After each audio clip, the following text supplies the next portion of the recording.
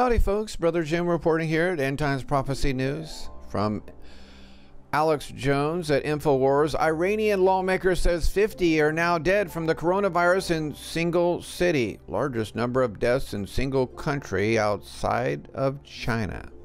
Say what? Largest number of deaths in any single country outside China. I got some good news for you folks.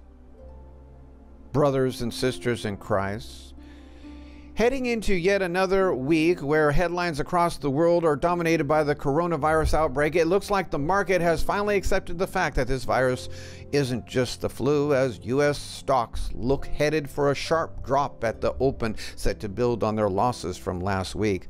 Following the release of the latest batch of infection numbers from China and South Korea, the focus Monday morning has shifted back to Iran, where the true scope of the outbreak is rapidly becoming apparent. As of yesterday, since today is Tuesday, news reports claim the death toll in the city of Qom has already hit 50. If true, that would be far away and the largest number of deaths in a single country outside mainland China, at least that we know of. Iran alone has seemingly tripled the death toll ex-China overnight, even if the deaths haven't yet been counted by Johns Hopkins, SCMP, or the other running databases that have been cataloging the crisis. As far as confirmed cases go, the toll remains at 12, still higher than any other single country ex-China. Still, at 12, it's still higher than any other single country except for China.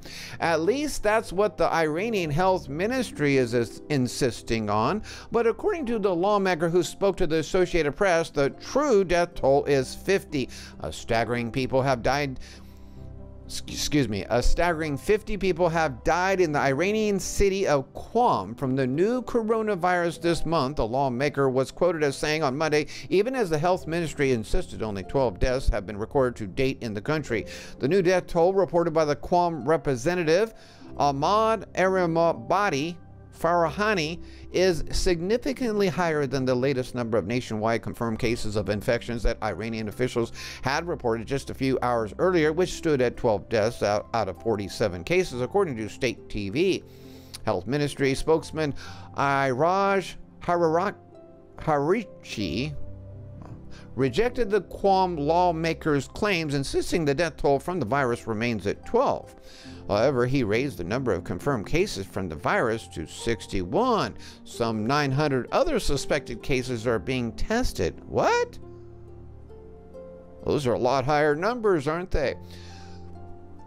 Quote, no one is qualified to discuss this sort of news at all, Harichi said, adding that lawmakers have no access to coronavirus statistics and could be mixing figures on deaths related to other diseases like the flu with the new virus which first emerged in China in December.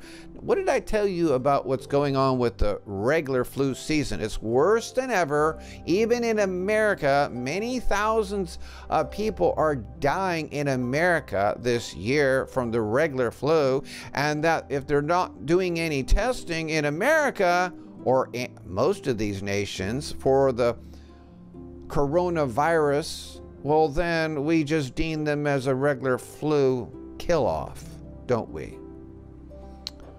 While the health ministry insists that lawmakers don't have access to official statistics, we suspect that the representative of a community would know roughly how many people have succumbed to the virus in his community.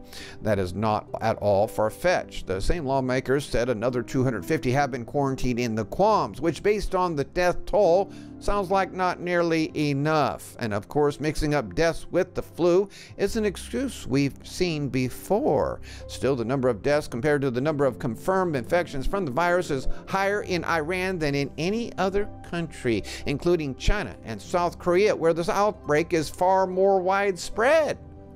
I wonder why. Is it because Iran is just lying to their people as always under the regime?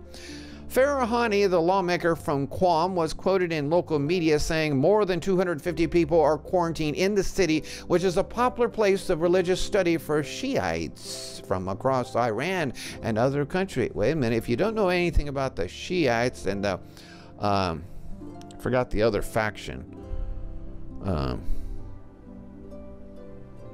Pardon me, but the Shiites, though, you need to understand the Shiite faction are the most dangerous radical of Islam. They're the ones that create most of the radical Islamic terrorists in the world. He spoke following a session in Parliament in Tehran on Monday and was quoted by the ILNA and other semi-official news agencies. When it comes to disappointing news about the outbreak, Iran isn't alone. We also saw some more numbers out of South Korea last night. Another 231 confirmed cases brings the total to 833. In other news, the world is still waiting for an update from the WHO propaganda team about what's happening on the ground in Wuhan. They're late to deliver their briefing, which was supposed to start at 6. Instead, we bring you this report from the Epoch Times. Jennifer Zhang, in keeping with Zhang's recent record of signal boosting some of the most important stories from on the ground in Wuhan. Now we know why so many extra cops were deployed to Wuhan. More than 1,000 local police got infected. What? With the coronavirus.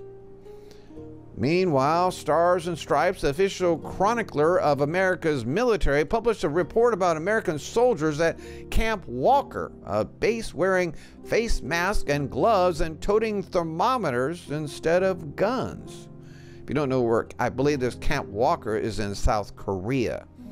And we've already had people, there was a woman, elderly woman, who went to Camp Walker and went, she got the coronavirus in and around Camp Walker.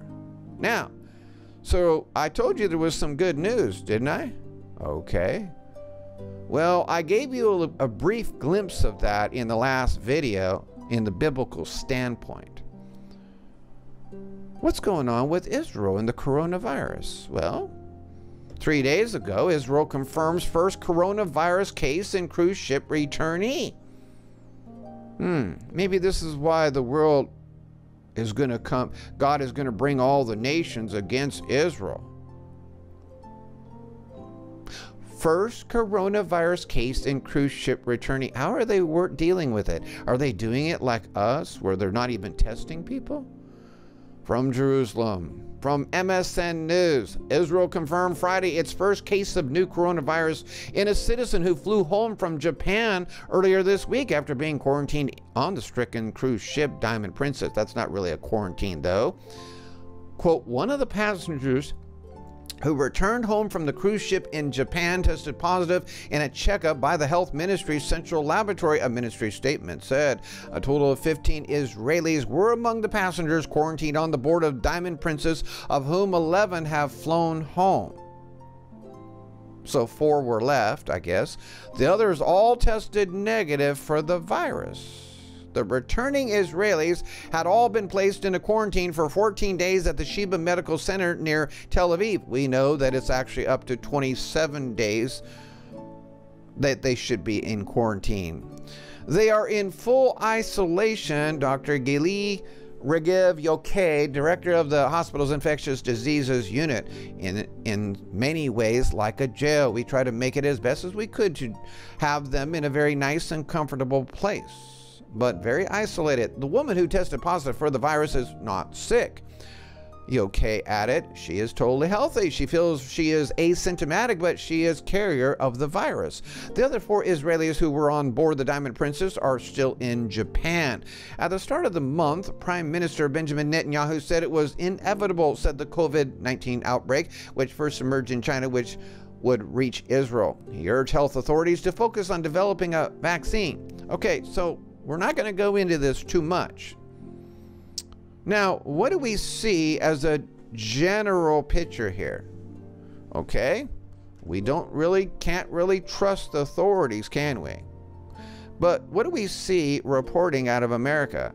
Very few people have died. Iran has now at least 50 have died. Iran is a nation of 80 million versus 233 million in the United States. Israel has 1 person with it and nobody died. Where's God's people? I've always taught you that God's people are Israel and that God would take away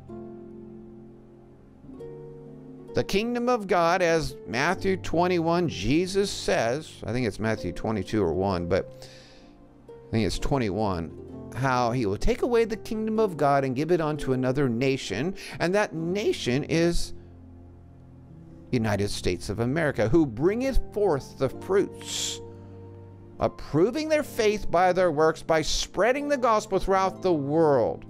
And that has happened for hundreds of years. Okay, so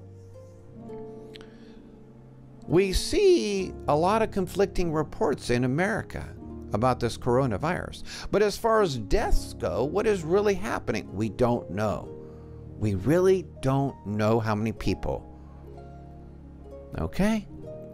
But what I'm trying to tell you here is this: God is protecting his people.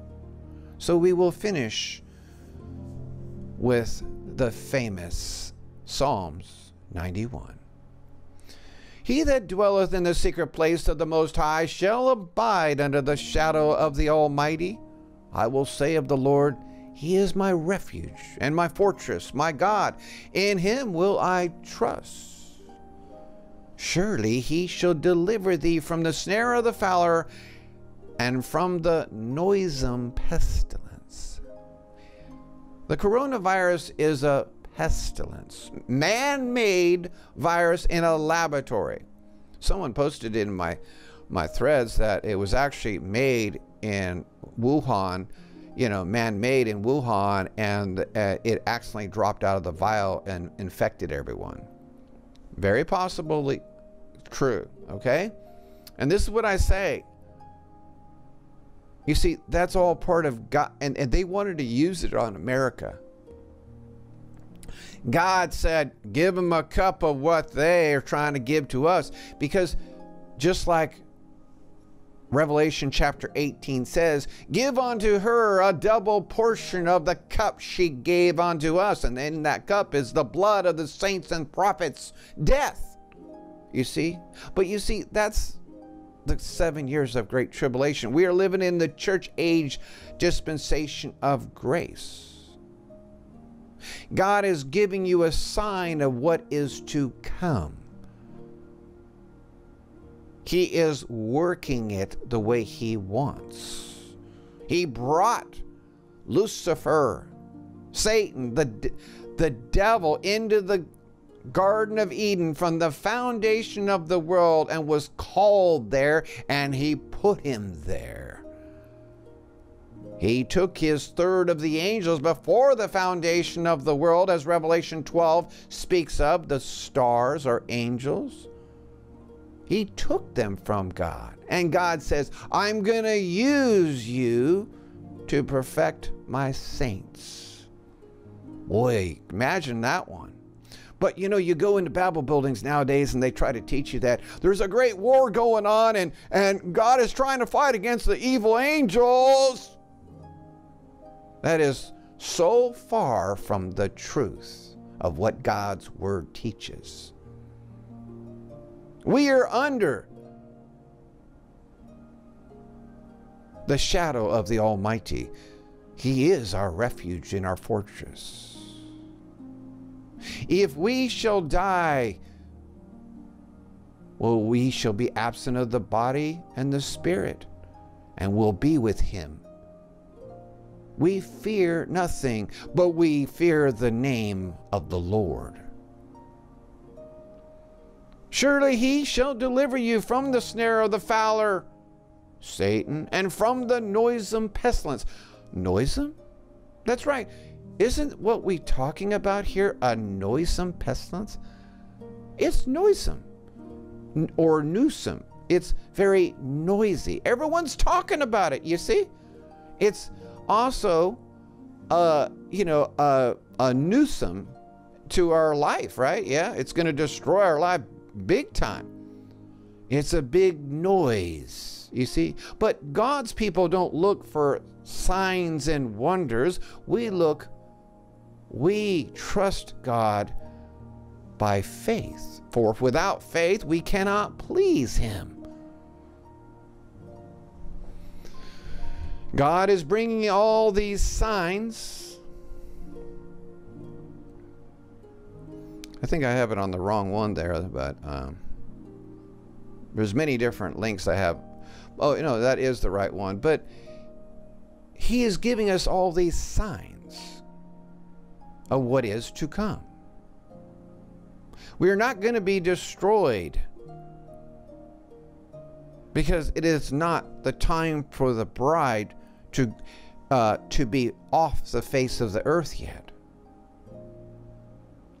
He shall cover thee with his feathers, and under his wings shalt thou trust. His truth shall be thy shield and buckler, says David the king.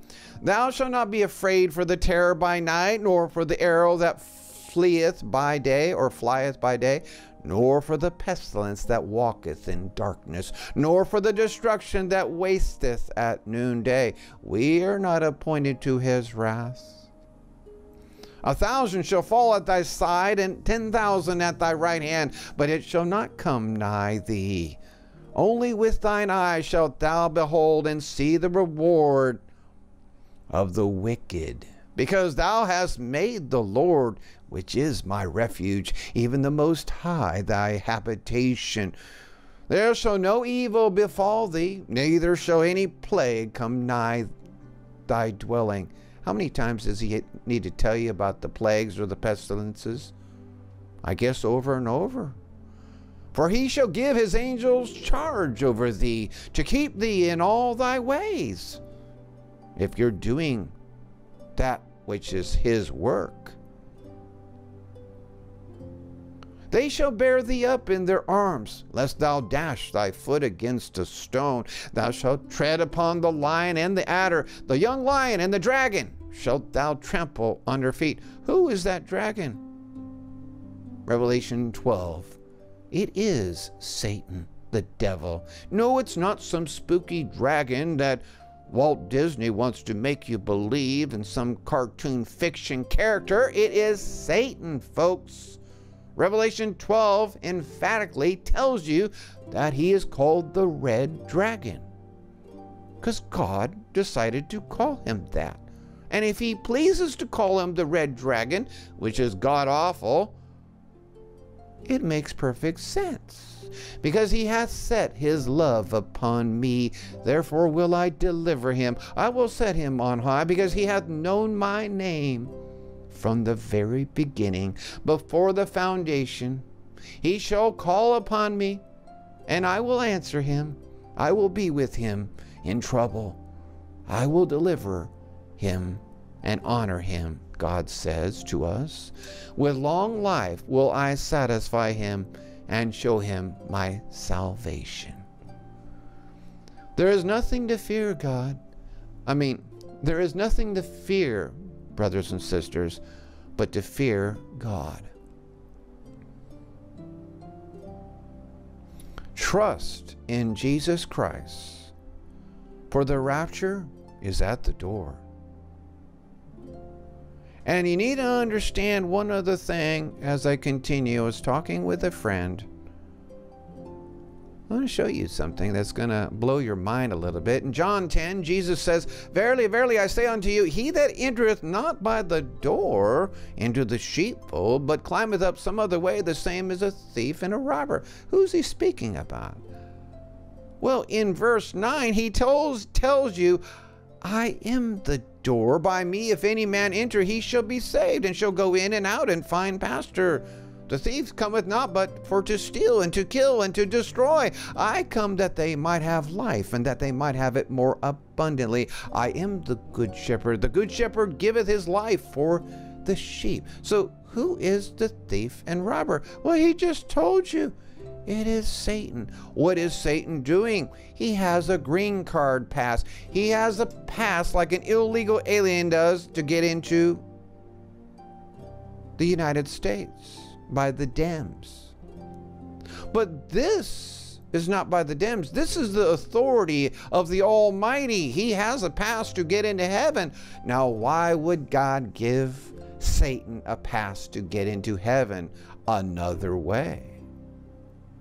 because he is the deceiver of the brethren. He is the accuser of the brethren night and day. Revelation 12 says. And he accuses the brethren for what we do that is wicked, you see, to the Almighty. He has that pass for a time. His time is coming. Soon it's going to be a very short time, huh?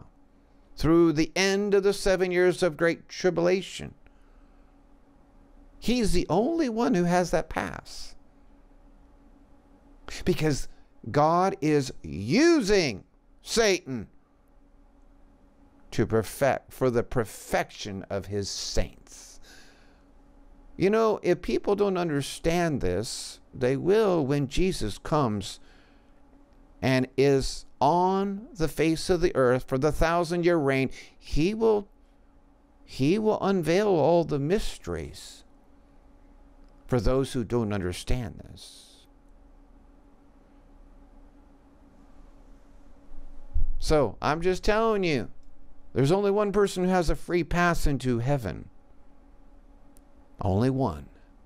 And it is the deceiver. It is the red dragon, Satan the devil, because he is going to accuse God, you before God night and day, so that God will make a decision, a sovereign decision, as to what he will do with you according to your works, which proves your faith.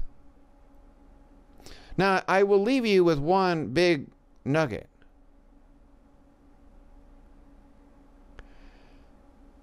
It is by faith we are saved by grace through, but is not of our works, right? As Ephesians 2. You see, the folks, the truth of it is that I'm going to leave you with this quick one. Hold on a second.